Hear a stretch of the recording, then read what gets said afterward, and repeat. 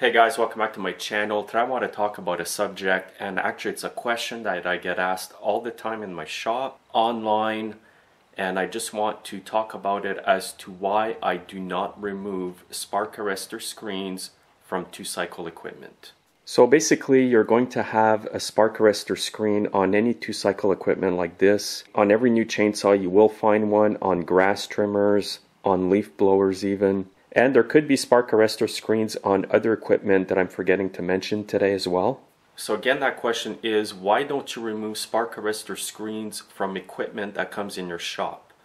Well, my answer to that is I don't, because there are laws to follow as a technician. If you as a homeowner remove the spark arrestor screen, there's probably not too many laws against that. However, as a technician or a mechanic, you should not remove it because there are liabilities that you could be responsible for. And one of the main liabilities is that if the spark arrestor is removed and it happens to cause a forest fire and it's found out that that piece of equipment was in your shop, you remove the spark arrestor screen for the customer, then guess what? You're going to be liable for that. And depending on where you live, the fines and the lawsuits could be quite heavy. Now for some of you guys watching, you might be wondering, why would you want to remove a spark arrestor screen in the first place? Well, the reason why a lot of people remove the spark arrestor screen is because the screen itself ends up getting plugged. And especially on a lot of 2-cycle equipment, that little screen may get plugged if you have too much oil in your gas, if you're not revving the engine high enough sometimes. And what happens over time, guys, is that your equipment will lose power gradually until one day it will not run at all. So that's the main reason people like to remove completely that spark arrestor screen from their equipment. So what I've got here is an MS-170 chainsaw. I'm going to show you where the spark arrestor screen is. It's right here. You remove the 2 nuts over here. And by the way, this is an 8mm T-wrench.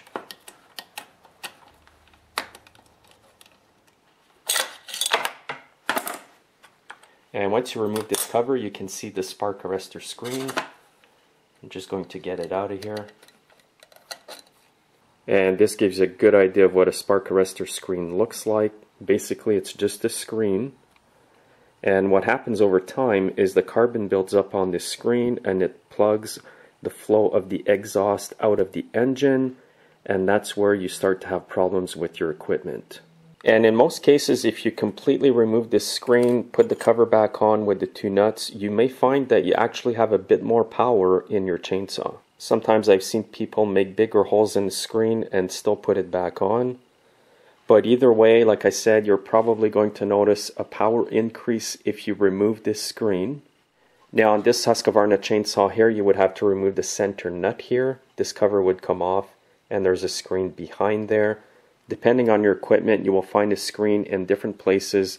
It will look different from equipment to equipment. For example, this is a spark arrestor screen from a Stihl FS38 to FS55 trimmer.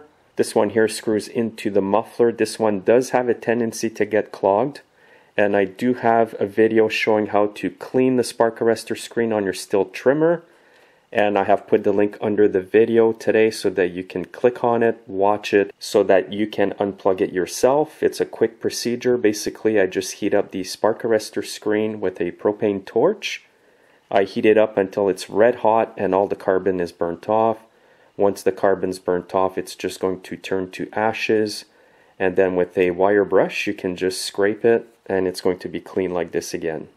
Now, personally, it's not something that I recommend you do because if you do work around areas that could be prone to catch on fire, for example, you could easily cause a forest fire if sparks do come out of the muffler.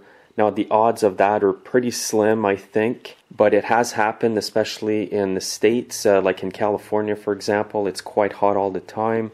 It's not the same weather here where I live, so it probably would never happen. But if we get a drought here in the summer, we can get some really dry trees or soil, whatever, and it could cause a forest fire. But again, I get customers that get so fed up with the screen getting clogged up in their MS-170s and Stihl trimmers that they just go ahead and remove them. So at this point here, I'm just going to put this one back on.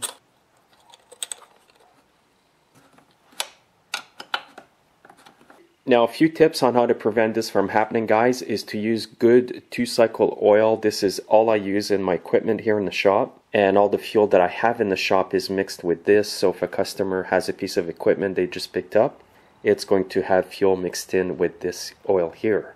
And make sure to use good premium fuel without any ethanol in it. And also another tip to prevent the thing from clogging up is to not rev your equipment low all the time, because if it's not revving high enough sometimes, this can cause the spark arrestor screen to get clogged up over time. Now, you don't have to rev it wide open all the time. Basically what I'm saying here is don't use it all the time at a very low speed, because that increases the chances of it clogging up. And also, depending on how often you use your equipment, it's not a bad idea to check it every year or every 6 months.